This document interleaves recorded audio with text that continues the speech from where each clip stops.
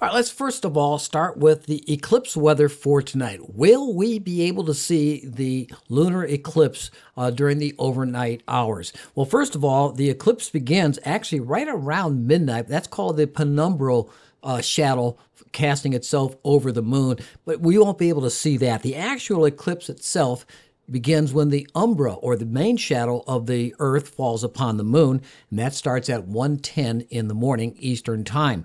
And then the moon will be totally eclipsed, and this is where we're going to see the blood moon, with between 2:26 to 3:31, about an hour and 6 minutes, hour and 5 minutes of total eclipse time.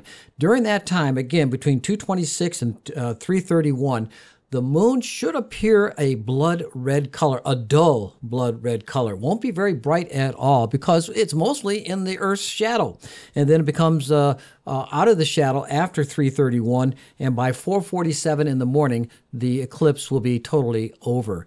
And it looks like most of the country will be able to see the eclipse for tonight. Looking at the forecast models, for us, we should see mostly clear weather conditions across our area.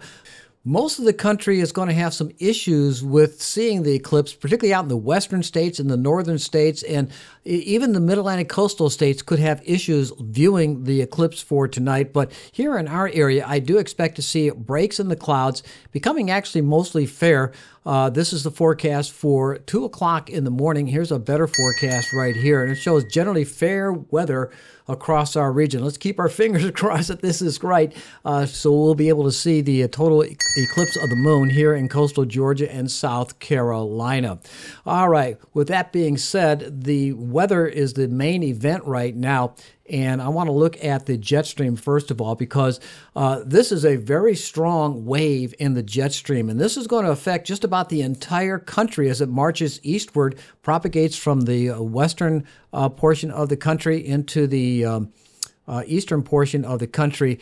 This wave right here will be continuing to move off in our general direction. All right, let's take a look at some of the advisories, first of all, across the country. And most of the middle portion of the nation at the moment, this is Thursday, March the 13th, having high wind advisories. And over here in the mountains, there's winter storm watches and warnings and advisories in effect. And that goes from the Rocky Mountains over into the Sierra Nevadas, up into the Olympic Mountains, and a lot of, and the Cascades, a lot of snow warnings, winter storm warnings in effect. We're expecting a possibility up to a foot of snow up in the Sierra Nevadas, even up in the higher terrains in the east of the Los Angeles area into north of San Diego. Expect to see snow in the mountains out there. But what over here, nothing going on right now.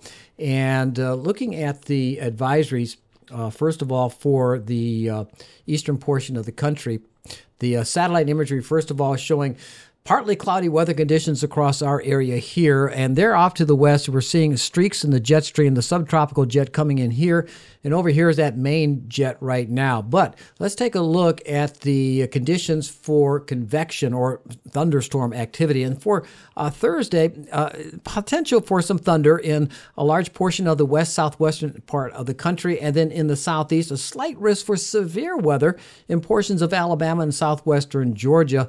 Maybe even a rumble of thunder possible in most of central and eastern Georgia, but right now the odds are very low of any precipitation in the southeastern Georgia and eastern South Carolina. However, looking into tomorrow, this is Friday, day one, we call this, actually day two of the severe weather outlook. Bullseye right over here in the St. Louis area, over into a large portion of central Illinois and the western portions of Kentucky, the Paducah area, up into extreme northwest portion of the Tennessee area and the Bootheel of Missouri. A moderate risk as well across a large portion of Mississippi into northwest Alabama. This is for Friday. What about Saturday? Saturday, that system advances eastward and southward, and a large portion of southern Mississippi into southern Alabama, and then a moderate risk over into the western Georgia area, a large part of central and eastern part of Tennessee, and then the slight risk all the way up into the Lake Erie area, into Ohio and western portions of Pennsylvania. And then we have day 3, which is going to be Saturday, actually day 4. This is Saturday, and that severe weather threat weakens a little bit, but still there is a threat for severe weather in northern portions of Florida, eastern Georgia, just about all of South Carolina, North Carolina, into Virginia and Pennsylvania and New Jersey. All right, let's take a look at the models themselves. And this is, again, back to the jet stream. I'm going to watch this wave that we just saw earlier over here in the western portion of the country. Let's progress this into the future. And that wave propagates eastward and then redevelops as it crosses the mountains into the central and southern plains. And there you can see a very strong trough. We call this a trough of low pressure in the middle and upper portion of the atmosphere. And over here, this is where we are, and I'm more concerned about this. You see how these isobars are spreading out or fanning out? There's a rule of thumb for severe weather where you have fanning of the isobars, or in this case isotachs. You're going to see the higher potential for severe weather. This is for sunrise on Sunday. Let's go into a little bit of Sunday afternoon and into, well, this is at 1 o'clock, 2 o'clock, Sunday afternoon. There we got that same event here in southeastern Georgia and eastern South Carolina, the fanning of the isotachs or the isobars, and that is an indication that the winds aloft will be suitable for strong lifting of the atmosphere. So there'll be a strong lift going on, and that, of course, produces strong turbulence and strong winds. So there's a high chance for some severe thunderstorms that would develop into straight line winds across our region. All right, let's take a look at the forecast maps here. This is the ECMWF, the European Center for Medium Range Weather Forecast, and it shows that system right now in the west crossing the mountains, and then as it crosses the mountain, it starts to begin to redevelop. And over here, this is for the day on Saturday, actually Friday afternoon going into Friday evening into Saturday morning. This is sunset on Saturday. It shows a line of intense thunderstorms across the Missouri area into the Mississippi River, crossing into Iowa and over into Illinois. And progressing forward in time, system continues to get strong. Possibility of strong to severe thunderstorms with tornadoes in that area all the way down through the middle into the upper portions of the lower Mississippi River Valley for the threat of severe weather there. All right, let's go forward in time. And going into the day on Saturday, that system redevelops across the southern portion of the country into Mississippi and Alabama, Tennessee, and Kentucky. Kentucky expecting more heavy rains out there and potential severe weather also into the Alabama area. And then as we progress into Sunday, that system continues to remain rather strong into early Sunday morning, moving out of Alabama into western and northwestern Georgia and western and South Carolina, North Carolina, and then progresses eastward into the east portions of Georgia and South Carolina. Looking at the time right now, this is sunrise actually on Sunday, and then going into Sunday afternoon. There it is right there, moving across into coastal Georgia and South Carolina. All right, let's take a closer look at this with the precipitation totals.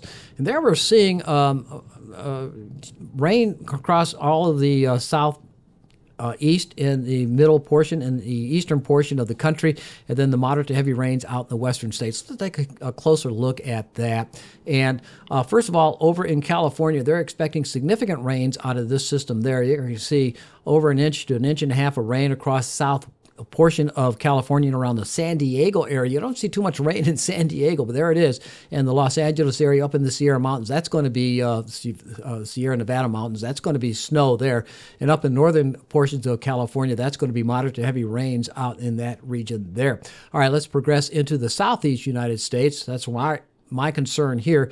And it looks like about an inch, maybe 1.25 inches of rain associated with this system as it passes eastward. This is as of sunset on Sunday. And over in the northwest portions of Alabama, into northeast Mississippi, they could see anywhere between 3 to 4 inches of rain associated with thunderstorms there, and also in the panhandle of Florida, moderate to heavy rains associated with those thunderstorms there.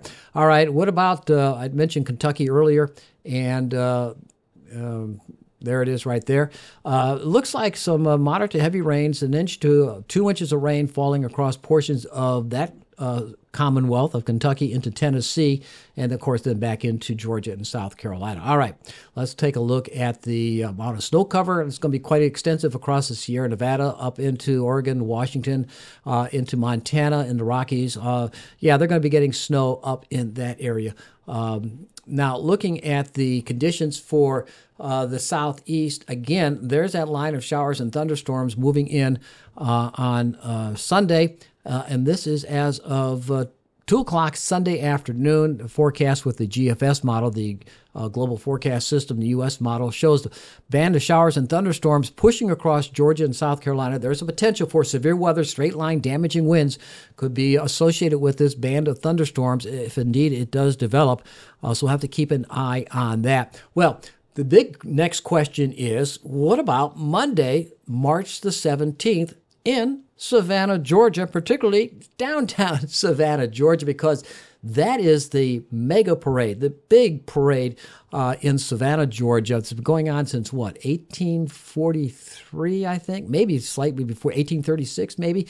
Anyway, the parade will be getting ready to go, and during the staging time during the night, the rain should be moving off the coast. This is at 2 o'clock in the morning. There you can see the rain exiting the coast, and then after that, going into sunrise on St. Patrick's Day, Monday. The rain is well to the east of us now. Clearing weather conditions move in with light breezy conditions. So let's take a look at that forecast for Savannah, Georgia for St. Patrick's Day. And it looks like we're going to see a mostly sunny day on Monday. Sunrise temperature a little bit on the chilly side, but not too bad. 50 degrees, 71 for the high on Monday. Now, during the parade starts at 10:15 in the morning. So let's go around 11 o'clock, 57 degrees, and then the parade will be done by around 2 o'clock in the afternoon, 68 degrees by then. The winds will be a little bit on just on a breezy side, 6 to 12 miles per hour. That'll get the flags ruffling for all the flag carriers, which will get, that looks pretty good when those flags are ruffling lightly in the breeze. So things are looking great for St. Patrick's Day. Now, looking at the continuation of the forecast, my website, savannahpat.name, and scrolling on down, there's the fair to partly cloudy weather conditions for today and tomorrow, Saturday. Now, there's an 80% probability of showers and thunderstorms on Sunday. Well, we just saw that. And then clearing off on Monday, fair weather. And Tuesday and Wednesday, temperatures in the 70s to upper 70s at that. And beyond that, my extended outlook, not a forecast, it's an outlook, for the next 6 weeks is calling for temperatures to be around normal to slightly above normal. And normal high for this time of the year now is in the low to middle 70s, lows in the lower 50s. And this looks great for gardening conditions. And if you want to know more about the heavenly backyard garden, I have a video right here that I shot just the other day, planting tomatoes and potatoes and cucumbers in the heavenly backyard garden. So take a look at that and enjoy the weekend. Watch out for those thunderstorms on Sunday if you're off to the west, and then enjoy the St. Patrick's Day festivities in Savannah, Georgia. See ya.